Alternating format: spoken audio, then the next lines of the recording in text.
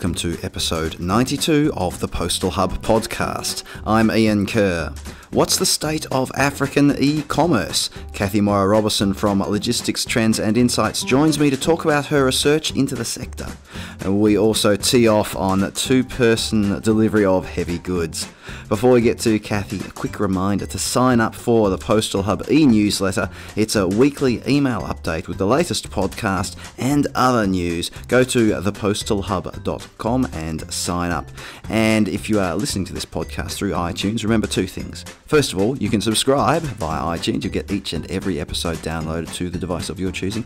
And you can also give the podcast a rating and a review. It'd be great to get a few more ratings and reviews up there on iTunes, please. So please take a moment just to give us a quick review and rating there. Right, let's get into this. African e-commerce with Cathy Morrow Roberson.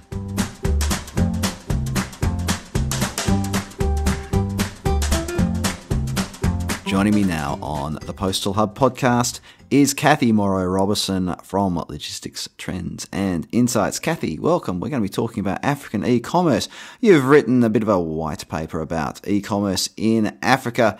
Let's just kick it off by saying, well, how big is the online retail scene in Africa? Well, first of all, thank you for having me. It's been quite a while since we last chatted. Currently, Africa's e-commerce market is pretty small.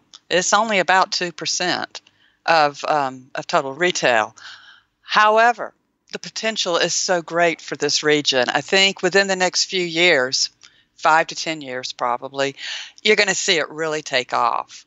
But there's a lot of risk involved. But like I said, there's still a huge potential with an expanding middle class, and the GDP is growing. And so what kind of expansion are you expecting to see there? Or what are people saying where is it going to grow? I think as the population increases, and right now, Africa represents 15% of the world's population. Okay, so it's a pretty big number there, but it's going to continue to grow. This middle class is full of younger people, and these younger people have been brought up in the e-commerce age. So they're all walking around with smartphones. Mobile commerce is growing the fastest here. And while the region only represents about 3% of the world's GDP, again, it is going to expand, and it's expanding now because thanks to this middle class, and I know I keep talking about this middle class, they're demanding more goods, more apparel, automobiles, and so on. And as a result, you're seeing these manufacturers of such products moving into the region to address not only the domestic demand, but also from a regional demand into Europe, into Southeast Asia as well. So from a logistics standpoint, you're seeing different trade lane patterns emerging as well. So that was going to be my next question. Is what's the logistics behind Africa's e-commerce looking like? Oh my gosh, it's improving. But with that being said, there's a lot of improvement is needed. The infrastructure has been lacking, and that's been one of the biggest drawbacks. Roads, for example. There's still a lot of dirt roads that lead off into nowhere. So trying to find somebody's front steps to deliver that package may be a little difficult. Addresses for a lot of these areas within Africa is lacking. And you see startups such as What 3 Words coming into play. Also, Dubai's Fetcher is moving into the area to address these lack of addresses. So they're coming up with creative ways to find the customer. But a lot of the growth is in the cities themselves, of course. I mean, that's very similar to like here in the U.S., in Europe, Asia, and so on. Airports, they're beginning to modernize more. The ports are as well. But again, the all-important road network is still lacking in so many areas. We had a great chat with Charles Brewer from DHL e-commerce a few months ago on the podcast now. And Charles has a great background in transport and logistics in Africa and a really great understanding of it. So if you're listening to this now, go back and listen to that episode with Charles Brewer, some really interesting insights into the state of logistics in Africa, particularly with regard to e-commerce. And he tells a very interesting story about a boat, which I won't ruin the punchline, Cathy. But obviously DHL, very active there. Are there any domestic or pan-continental carriers apart from DHL who are helping out with the logistics side of things?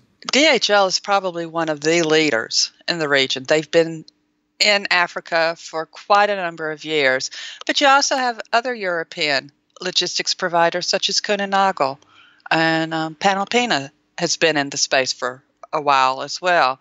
FedEx has made a domestic acquisition within Africa a few years ago, which has given them a road network, a domestic road network for their express division. I think that's an interesting development, though, Cathy, is buying a local player instead of trying to expand your existing business into the country. Is that how they've approached it?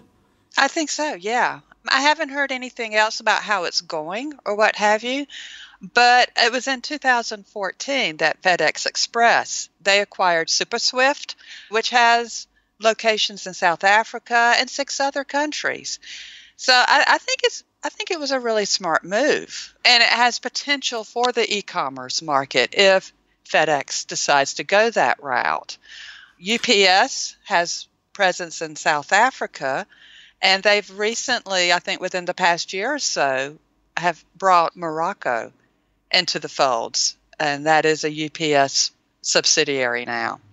When we talk about the Middle East and North Africa, we often talk about Aramex. So how about Aramex in the rest of Africa? I think Aramex is a fascinating company. They've been expanding into Africa. They've made some acquisitions. They've made some strategic partnerships, particularly within South Africa. And because South Africa is one of the larger growth opportunities for e-commerce, retail, and so on. It's one of the much more mature markets of Africa. They've also been at work installing lockers as well throughout the region. What about warehousing? Have you had any insights into what's happening with warehousing and that side of things in Africa? Oh, warehousing is kind of interesting. It seems like quite a few startups in the region, and it's very similar to what's happened elsewhere around the world. But a lot of these startups are handling logistics themselves, doing that whole last mile delivery. And there's one in Nigeria, for example, called Conga. And they have been recently in the news after we published this. But anyway, Conga has introduced a network of warehouses throughout Nigeria to make that last mile delivery faster, to run smoother. But since we published this white paper, Conga has also let go of quite a few of their employees. So it also tells you the volatility of the marketplace. The white paper is called Africa's E-commerce Potential is Awesome, but and you can download it from the Logistics Trends and Insight website, which is logisticsti.com. But Cathy, before we wind it up, I just want to quickly mention one of our favourite topics recently, which has been 2-person delivery of heavy goods, the last mile for heavy goods. We've both had some interesting experiences in the last 12 months when it comes to home delivery. And look, I'll tell you what, Cathy, I'm going to share with the listeners just really quickly what happened with me. I ordered some furniture from a very well-known Swedish furniture manufacturer, and it was a disaster. And instead of being delivered within, I think it was 7 to 10 days, it was delivered within 36 days. And it wasn't even delivered to the door. At the end of all of that, Cathy, you've had a recent, how should we put this, less than ideal delivery experience. Well, when it comes to delivering some larger household goods, you want to quickly share with listeners what happened with you without shaming people unnecessarily. No, there's no need to shame. I think it's been a learning experience for everyone involved. That's very generous. We purchased a stove from a well-known home improvement store, and we've acquired quite a few pieces of appliances from this particular store. No problem. The delivery was scheduled for a week out from the purchase. And yeah, let's just say we never got it. And and we found out that the retailer had rescheduled our delivery to a later date, but never told us. And so we eventually decided to cancel the order and go with another home improvement store. So there you go. Well, I think why I wanted to introduce this was not just so that Cathy and I can sound off about bad delivery experiences. Well, if you want to check Cathy's Twitter feed, it is quite entertaining. CM Robertson06 over there on Twitter. You'll see that she doesn't spare anybody's blushes, so to speak, over there. Their names are named. However, it's illustrative of how last mile delivery for heavy goods, two-person delivery, is very different to what we would consider regular last mile delivery. One person in a van or a truck throwing parcels over your fence or putting them on your porch or whatever it might be, as opposed to also some of these companies that seem to be venturing into last mile delivery of heavy goods don't seem to have the personal touch. Cathy, is that the right way of putting it? The right kind of customer service expectations. Yeah, expectations when it comes to delivery of these sort of things. It's the days of just saying to people, you know what, your fridge will be delivered sometime between 8 a.m. and 4 p.m. Those days are over. They're over. No, nobody's going to accept that anymore. Our expectations have been changed as consumers. And so a delivery company offering that kind of delivery window is just going to lose business, surely. Now, this is me editorialising here, but retailers also have to have the right sort of data connections with the delivery company. And this is one of my complaints from my delivery experience with this well-known Swedish furniture manufacturer, Cathy, was that the information I was getting from the anonymous Swedish furniture manufacturer was different to the information I was getting from the delivery company. And I've named the delivery company over on my blog. So if you want to go over onto my blog at thepostalhub.com, you'll see that I've named the delivery company there. And they do not come out of this smelling of roses. In fact, their performance was pathetic. But it just illustrates again, Cathy, this is a different space. So you know what? I'm going to throw it out there. If you're a delivery company that specialises in delivery of these sorts of home appliances, two-person delivery of uglies as we used to call them. Do they still called uglies, Cathy? I don't know. I've never heard that. Well, we used to call them uglies. Heavy items that don't go through the post. If you're over, say, 30 kilos or more than a quarter of a cubic metre or whatever it might be, whatever the measurements are, get in touch. I'd love to have you on the show. I'd love to talk about this because I think it's an interesting area. We know that Amazon's going to be getting into it more and more. We read about other manufacturers and retailers in furniture and household goods who are looking at home delivery. I think it's a very interesting space. I'd like to hear from these delivery companies who are doing it. I'd love to get you on the show so we can talk about it.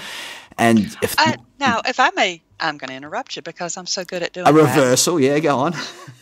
Okay, well, yeah, this large item last mile delivery is extremely important. It's growing in double digits, and it's going to keep growing as more and more consumers become more accustomed to ordering this type of item online. And your customer service to this, like Ann mentioned, last mile delivery to my front door, for example, is much more important. Oh, well, not much more important, but it's different versus delivering to a warehouse. Or as that. Communications is so important. And I must say that the tweets that I shared on my Twitter page were effective. And I heard back from the delivery company, and they've been phenomenal, explaining in great detail over what happened. The problem is that the retailer hasn't come forward to explain their side. And I really think it was more of a tech disconnect or something there. It was just... Yeah, underscoring the importance of communications. Exactly. A simple phone call versus a recording. Precisely. Because, if you want to get me riled up, just leave a recording. And if you want to get me riled up, tell me how drone delivery is great. But they are great. Stop it. But we know that there are companies that do it really well. I had more furniture delivered from a different company, and everything we just said that these other companies did wrong, this other company did right. They were sending me text messages to say what day, confirming the day of delivery, because they had a delivery promise and they confirmed that their delivery promise was good. They were ringing me up on the day, texting me to say, look, this is the delivery window. Please make sure you're home. If you can't be home, ring us on this number. They're really, really, really pushing the right message there. And they delivered when they said they would deliver. Delivered and assembled, I might add, which is good for someone like me who's not much of a home handyman. So it can be done really well, and I'd love to hear from those companies who are doing it really well as well. Just drop us a line, drop me a line. Ian@thepostalhub.com is my email address. Or if you're feeling brave, you can tweet Cathy at CM Roberson. She'll be gentle, she says. CM Roberson06 over there on Twitter. All right, Cathy, we might wrap it up here. We'll just mention the e-commerce white paper again. It's going to be downloaded from logisticstrendsandinsights.com. It's called, I said the title before. I've closed the document here, Cathy. Hang on a second. It's called Africa's E-Commerce Potential is Awesome, but, which sounds like the kind of thing that someone from Queensland would say. There's a joke that only Australians will get. Cathy Morrow Roberson from Logistics Trends and Insight. Thanks for joining us on the Postal Hub podcast today. Thank you. This is the last episode of the Postal Hub podcast before Christmas. So for those of you who celebrate Christmas, Merry Christmas, and I hope you've managed to survive the pre-Christmas rush on parcels and that it's been a great season for you. There will be one more podcast before the end of the year, just a little one between Christmas and New Year for us all to look forward to. Next year on the podcast, we're going to be having a great discussion on autonomous delivery vehicles and the postal sector. I've already written a couple of blog posts on that. Check them out at thepostalhub.com. Now, as I say every week, if you're on LinkedIn and you want to connect with me, do so. Just send me a message to say who you are when you send that invitation to connect, and I'll almost certainly say yes to your invitation to connect.